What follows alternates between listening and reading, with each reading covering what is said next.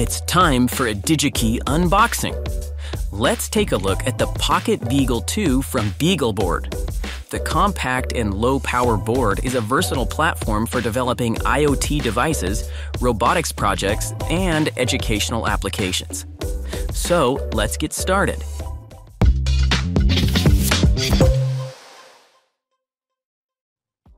Inside the box, you'll find the PocketBeagle 2 and a printed Quick Start Guide.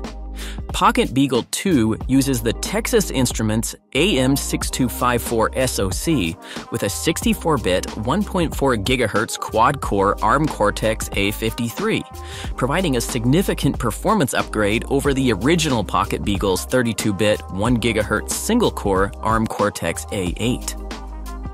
In this demo, we're going to set up the PocketBeagle 2, share the laptop's internet connection with the board, and connect to the embedded Node-RED and VS Code server.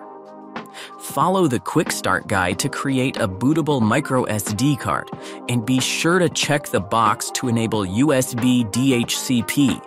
Then insert the card into the slot on the back.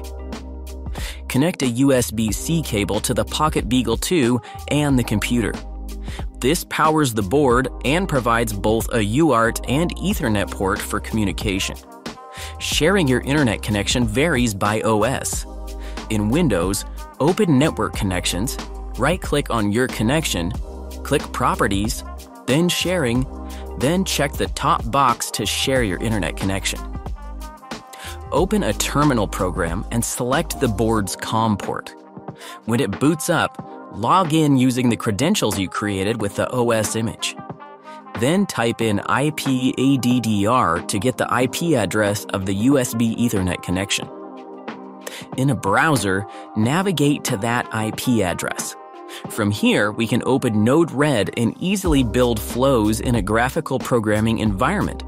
Open VS Code server where we can install extensions to facilitate development, or open the included examples and use those as a start point to develop custom applications. Thanks for watching.